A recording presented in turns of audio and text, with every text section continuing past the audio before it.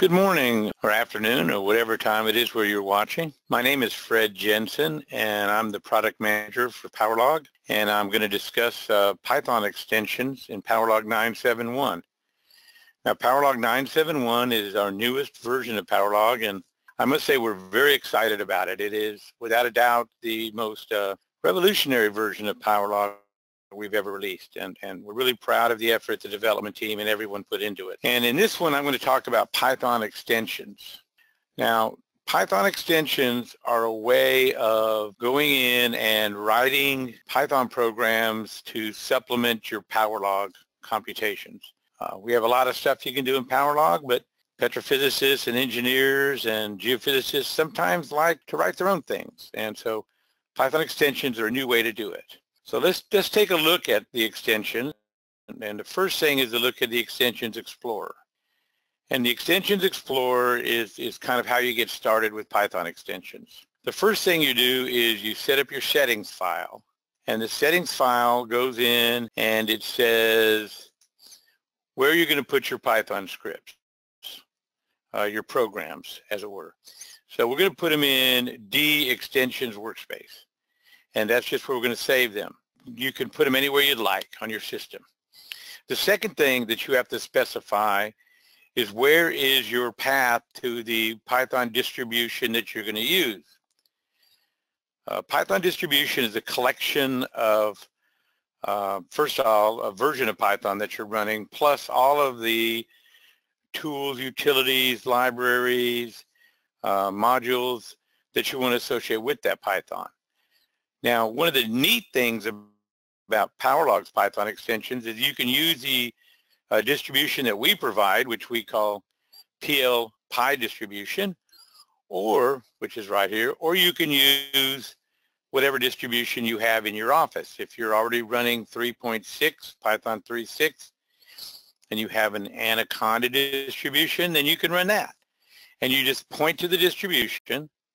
And then here's the real guts of the program, is PL Connect. And if you go to the PL Connect and tell it where PL Connect is, then you can connect your Python with PowerLog. And that connection then will happen, and then your Python is connected to PowerLog. And then we have a server that we're running, and the server is the PL Connect server, and it connects to the PowerLog database and all the information that's available in PowerLog. So we have a bunch of extensions we've already written. New consoles, you can edit properties, and all sorts of functions in here. So we're going to write a new processor, and we're going to call it demo.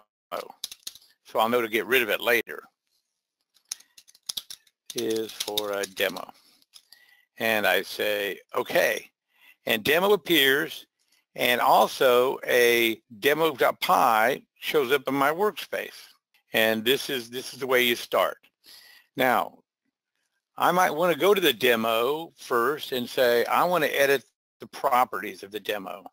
And so first off, it tells you the file name, it's a processor, it's for a demo, and some other characteristics. It shows in menu, and this is where you can put it in the menu, and it'll display as if it were a PowerLog module. We're not going to do that with this one. And then parameters. What parameters do we want to put in this particular utility? Well, let's put in a few parameters. Let's put in row, let's make it caps lock, row B, and row B is a density, and the variable type. This is very important because you can put in a curve, a Boolean, an integer, a double, a string, a choice list, a file, or a folder. And that versatility is what really makes this a powerful tool. But we're going to go with a curve, and the default is going to be row B. And it's not an output curve. The units are grams per cc, and it's an input curve. And the category merely helps, it builds the GUI that we're going to be building, and it makes the GUI look better, makes it more presentable. And so let's go ahead and add another curve. Now let's add the neutron. And the neutron is a neutron curve. It's a curve type.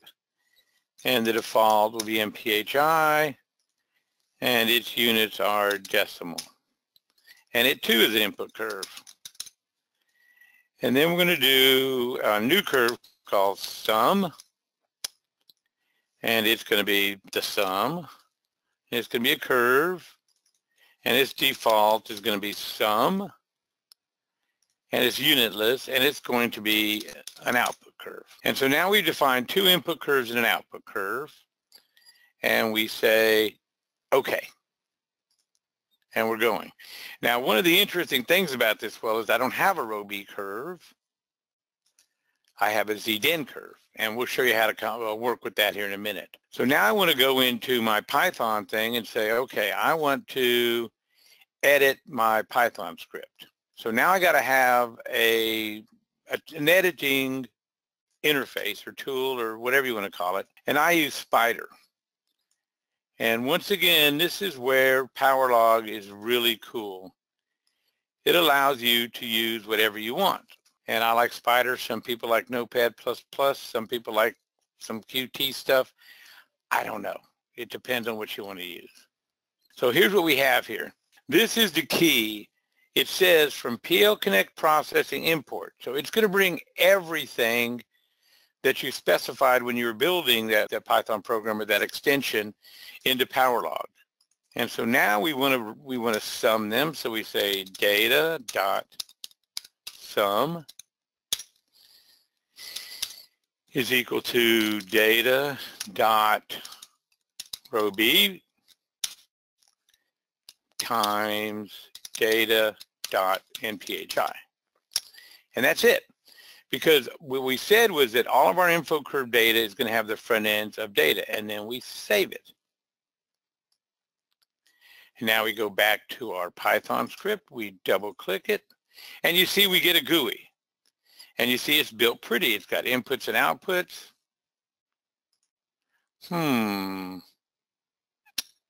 I need to check something here.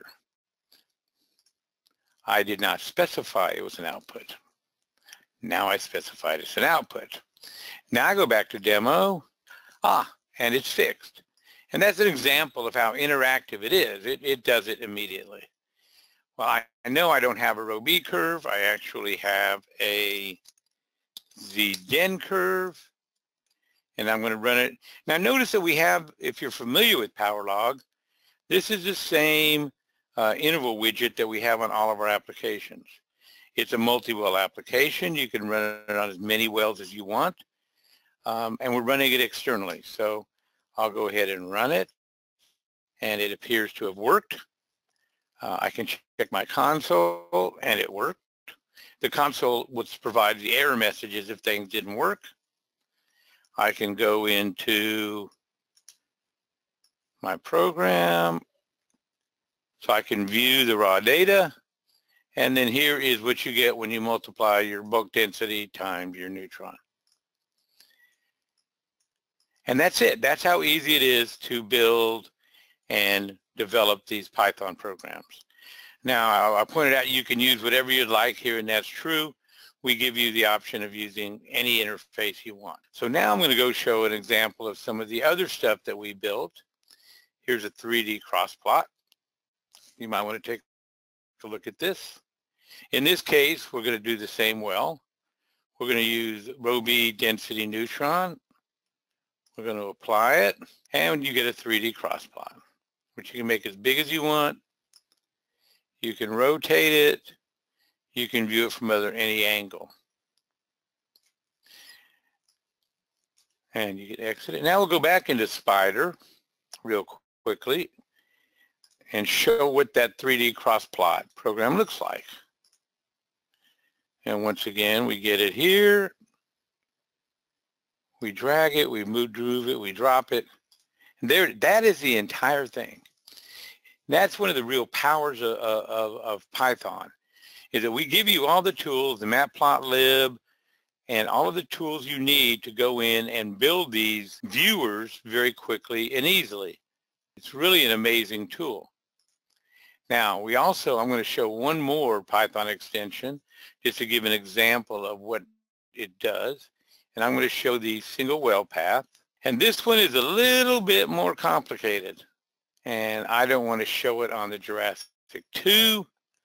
I actually want to show it on the Faces log 3. Add. Okay. Apply.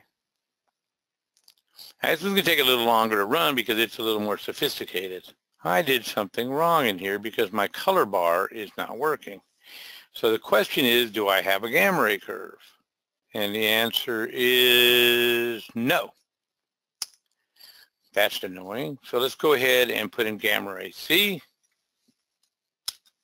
Oops. And run it again.